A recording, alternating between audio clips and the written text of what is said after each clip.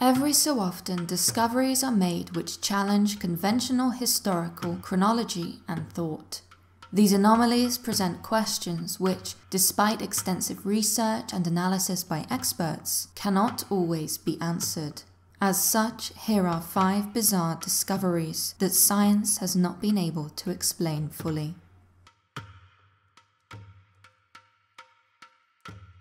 Easter Island, a remote volcanic island in the southeastern Pacific Ocean, is renowned for being a land of mystery.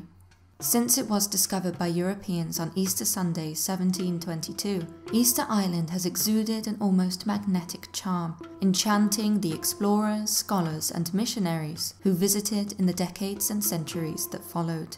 After all, the island's inhabitants lived in one of the loneliest spots in the world, with the island's closest inhabited neighbour lying 1,150 miles to the east.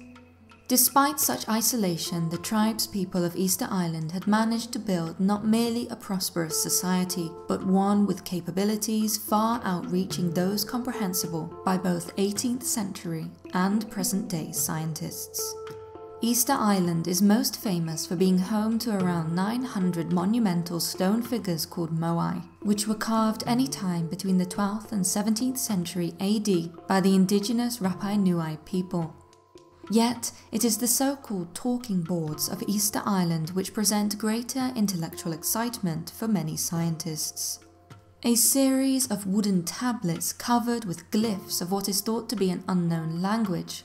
These remarkable treasures were not discovered until about a century and a half after Europeans first landed on the island. It was Father Eugene Héroux, a French missionary, who was the first to notice the boards, when he observed islanders using the artifacts to build their canoes and as firewood. By the time a salvage operation began, only 21 tablets remained. The surviving glyphs included both pictographic and geometric shapes. Some images appear to depict humans, plants, and animals. With no evidence of a historical written language on neighbouring islands, the talking boards represented something of enormous and rare historical significance, a written language which had developed independent of other linguistic influences. However, deciphering the tablets turned out to be far from straightforward. When Father Héroux set out to record his discovery in the 1860s, he could find no one on the island able to translate the boards. Easter Island's culture was in decline. In 1862, slave hunters from South America had kidnapped or killed the island's ruling families, leaving behind no one able to read the inscriptions. By the end of the century, Rongo-Rongo, as the language is now known, was a dead, indecipherable script. In the years since, many scholars have worked to untangle the enigma of the talking boards. Some linguists have dismissed the markings as cloth printing designs, whilst others have stated that written language on Easter Island couldn't possibly predate European contact, and must have only developed after Spain claimed the island in 1770. Egyptian hieroglyphics and the rock paintings of Australian Aborigines have also been unsuccessfully turned to in attempts to find a connection and thus decipher the tablets. Despite numerous attempts by scholars, the surviving texts have still not been deciphered. If the tablets are indeed examples of written language, the glyphs are wholly unique to Easter Island. It is possible that these mysterious talking boards hold many secrets of an advanced Easter Island civilization, of their language, culture, and incredible engineering ability. Yet, with such a small surviving sample, it is unlikely that any major breakthrough will be made in the future, leaving science in the dark.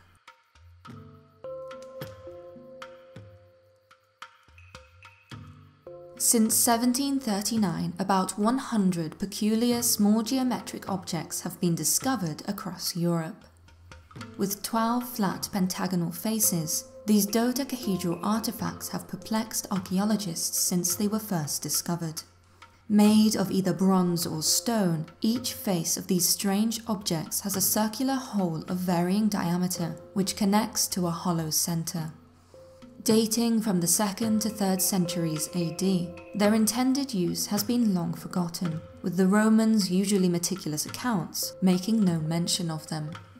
Regardless, many have guessed at their purpose: a decorative candlestick, some sort of gaming die, a religious symbol, a military device, a child's toy, and even a weather gauge for farming are amongst the many and diverse theorized uses.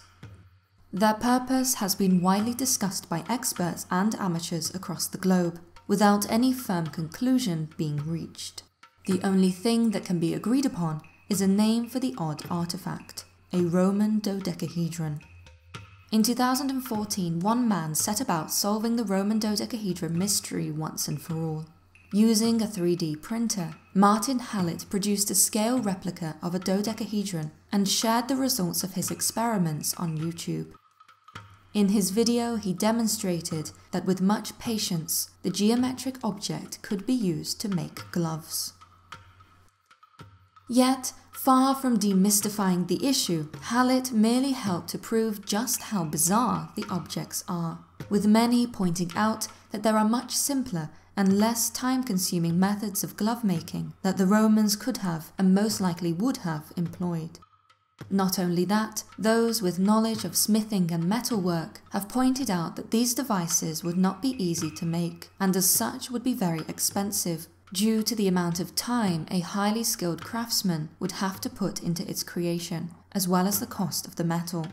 Surely something which required so much time and monetary investment must have had an important purpose. What that purpose was, however, remains a mystery.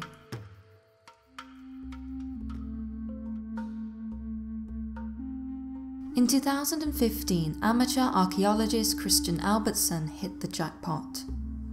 After 4 Bronze Age gold bracelets were discovered in a field in eastern Denmark, Albertson was invited by a local museum to continue excavating the site.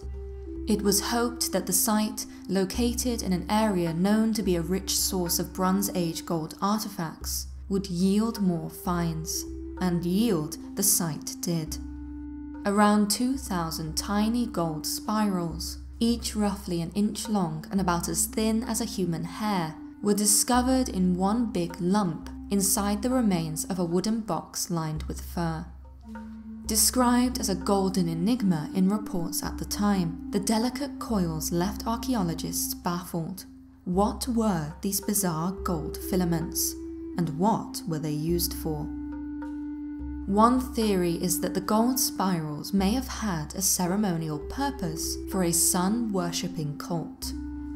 After their sensational discovery, an archaeologist from Denmark's National Museum suggested that they could have been woven into a priest-king's robes or used on a ceremonial headpiece. And certainly, the gold threads are as beautiful as they are enigmatic, strengthening the suggestion that the artifacts might have had a divine significance. Interestingly, similar gold spirals were discovered a few years earlier in 2011 in Germany during archaeological excavations conducted ahead of the installation of a gas pipeline. Like their Danish equivalents, the gold spirals also posed a mystery to archaeologists. What makes these artifacts so peculiar is the technique which would have been used to create them. The gold spirals were not hammered, but were instead drawn out, thus revealing to archaeologists the remarkable and hitherto unknown advanced metalwork abilities of Bronze Age peoples. Not only that, the hoard discovered in Germany was found to contain recycled gold, with the metal having originated from Central Asia, a great distance from Germany. Considering the gold spirals were at least 2,700 years old, this makes them all the more incredible. Yet, as exceptional as they are to behold, the gold spiral's purpose is yet to be fully understood.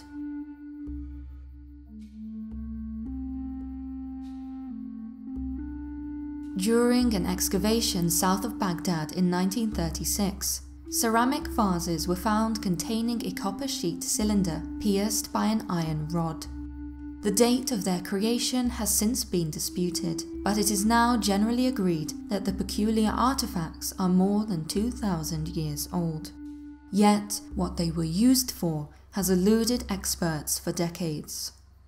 One of the most controversial theories is that these vases were actually ancient batteries, a place where chemical energy could be converted into electricity and used as a source of power.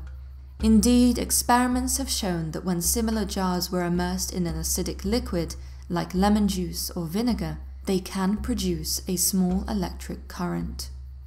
This theory was popularized by the Austrian archaeologist Dr. Wilhelm Koenig 2 years after the vase's discovery, when he authored a paper on the subject. In his paper, he also stated that the electricity generated from the bizarre vases could have been used to electroplate precious metals onto various objects.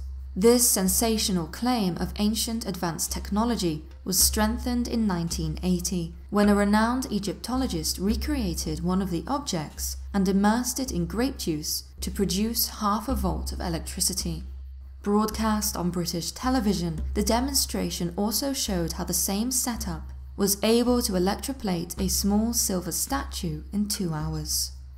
Yet, as remarkable as all of this seems, experts have counted that not one electroplated object has been found from the ancient world. Instead, objects from the area where the so-called Baghdad battery was found evidence conventionally applied gold and silver.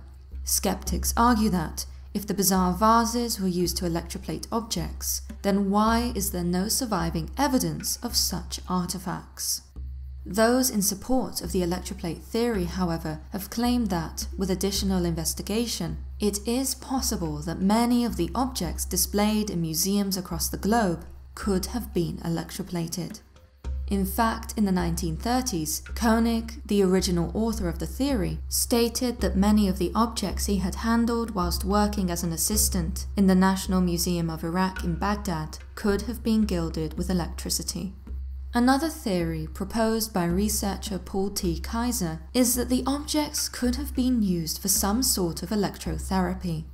Others have claimed that the batteries might have been used for religious purposes, perhaps to give statues static electricity to shock worshippers and reinforce their belief in the power of the gods.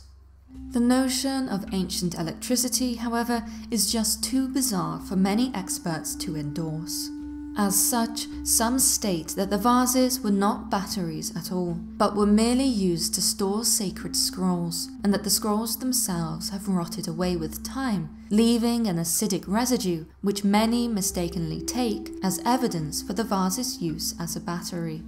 Ultimately, there is no consensus, and the general scientific community tends to disregard the objects as anomalies for pseudo-scientists to speculate on.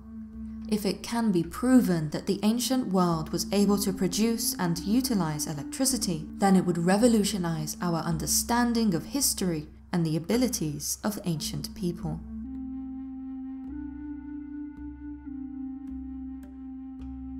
In 1912, a Polish antique book dealer stumbled upon a bizarre artifact. Wilfrid Voynich operated one of the largest rare book businesses in the world. However, his vast experience could provide no illumination when presented with an old text so strange that over a century later, it continues to puzzle those who attempt to unravel its mysteries.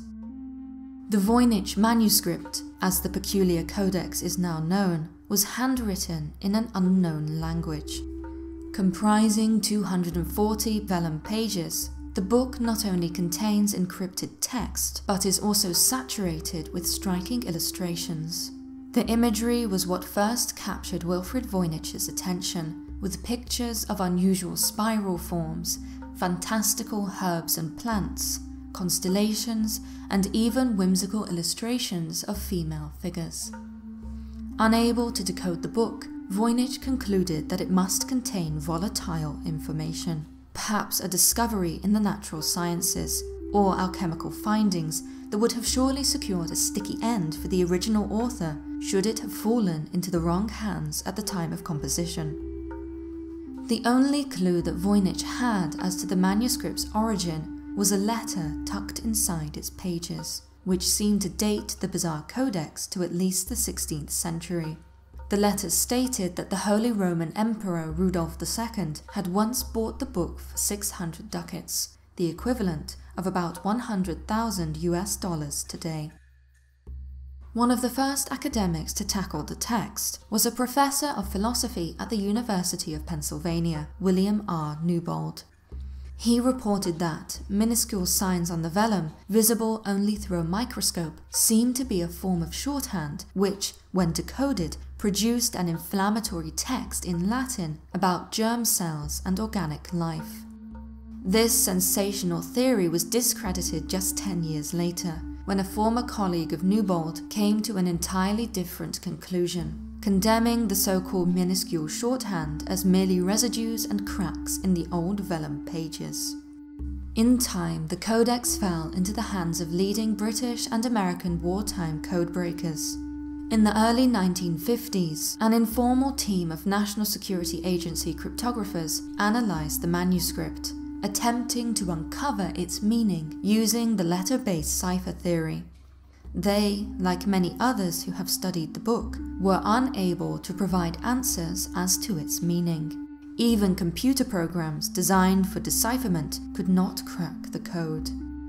After many extensive studies by various individuals and teams, it has been found that the manuscript contains more than 170,000 glyphs, most written with 1 or 2 simple pen strokes.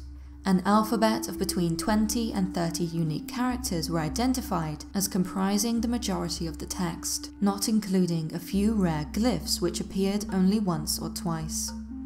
The vellum pages of the mysterious document have been radiocarbon dated to the early 15th century and is widely believed to have been written in Italy.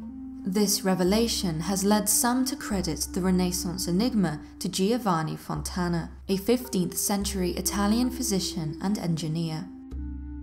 Others have named Leonardo da Vinci as the text's original author. Some have looked beyond Renaissance Italy and to the court of England's Elizabeth I, and those with occult interests, including the Elizabethan mathematician, philosopher and astrologer John Dee. Another theory is that if no one can unravel the mystery of the manuscript, then perhaps it had no meaning in the first place. Some more cynical observers have pointed the finger at Wilfrid Voynich, claiming that he fabricated the manuscript himself in the early 20th century. However, as radiocarbon dating has proven consistency of the pages, indicating origin from a single source, modern forgery is effectively ruled out, as it is highly unlikely that a quantity of unused vellum comprising at least 14 or 15 entire calf skins could have survived from the early 15th century.